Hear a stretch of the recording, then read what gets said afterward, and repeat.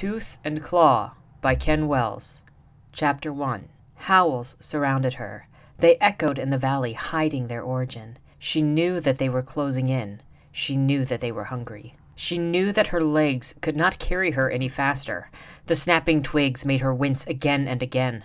Paranoia set in. With each crunch, she wondered who caused it. Was it the sound of her pursuer? She knew that she could not hide. Her breathing was too loud. Evasion would be impossible. She was far too slow. She ran because she didn't know what else to do. The familiar sound of rushing water gave her hope.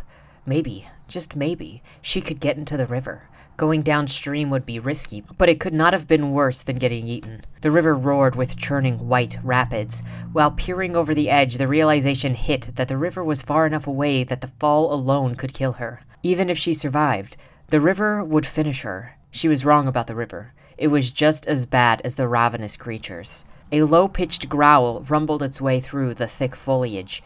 She was cornered. Her body stopped listening to orders. Her feet were stuck to the ground. Yellow eyes glowed through the leaves, stretching through the bushes. A large hand covered in black fur pushed a branch to the side. Its hands looked almost human despite the long, sharp claws at the end of each finger. Large dagger-like teeth were on full display while it snarled at its victim. It wasn't quite human, but it wasn't quite a wolf. Mortified, she knew that she would either plunge into the torrent or be eaten alive just like her parents. She had no protection. It was over. A sneer stretched across the creature's face. Its steps were slow, its movements methodical. Its slow movements seemed to mock Kristy's plight.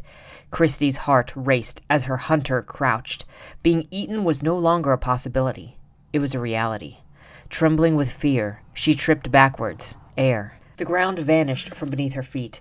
The edge of the cliff seemed to rise higher and higher. The whooshing sound of wind muffled all other noises as her limp body plummeted below. The shady creature's claws had not been able to catch her before she fell out of reach. The beast snarled and howled. It hung its head as it stepped back away from the cliff. Cold. Her head bobbed up and down, plunging again and again into the glacial waters. She could feel nothing but the water's grasp as it engulfed her. Chest constricting, it no longer allowed air to flow. Rock after rock, she tumbled her way through the rapids, endless groping. Her hands kept slipping from the rocks, making escape seem impossible.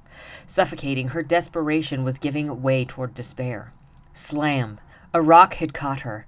For a brief moment, the raging waters pinned her in place. It was just enough. Long enough for her to see ahead, long enough to see the waterfall.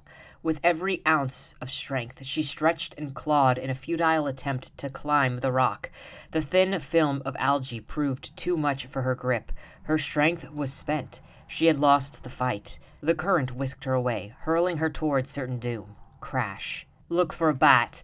Look for a scratch. We cannot let her stay if they've gotten her, a man's voice said above her. Kristy listened to the figure leaning over her. She couldn't quite make out who they were or where she was. The faint sound of birds chirping was barely audible through the crashing sound of water. It must be a new day. The cold. She was still cold from the river. She's clean. We gotta get her warm, a woman said. No, we either inspect her or put her back where we found her, the man said. Look at her. Are you really that heartless? Are you really going to tell me that you're willing to let her get eaten by biters? I'm just shut it. I'm saving her. If you've got issues with that, take it up with Pops. Kristy's focus began to return. The first thing she saw was a young black woman holding a tattered towel while glaring at a man standing over her. Kristy's teeth chattered as she reached out for the towel. Shivering uncontrollably, she asked, Where am I? What's your name? Asked the man. Kristy, she said, as though she'd been caught trespassing. Kristy, you're safe, said the woman with a warm smile. Name's Camry. That funny-looking guy over there is Joseph. Joseph awkwardly gave a crooked smile to Kristy.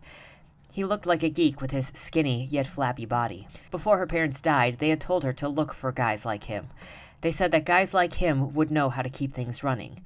Life during this past year told her differently. Looking around, Kristy realized they'd brought her into an elaborate cave. She laid near the entrance, beyond which was a sheet of falling water.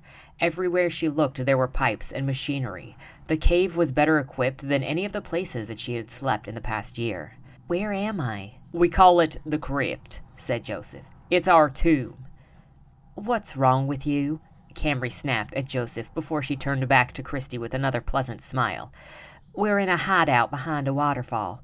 We've been able to stay safe here for a while now." She pointed to the narrow opening of the cave. "That's the only way out of this place, and that," she said, pointing behind them, "is just a precaution in case those monsters manage to get this far." Looking around, Kristy didn't gain any comfort from her surroundings.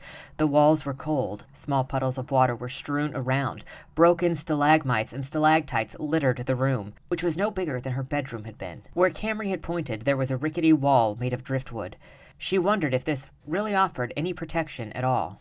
She turned to examine Camry. Her short, curly hair reminded her of her fourth-grade teacher, Mrs. Williams. Only Camry was a lot younger. She must have been younger than her mom.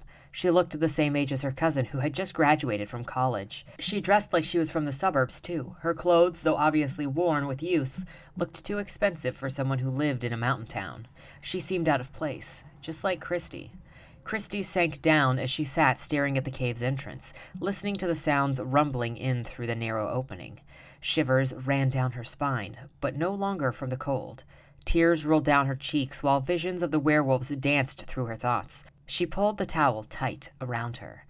Wherever she went, they followed. If her parents couldn't escape their hunger, how could she?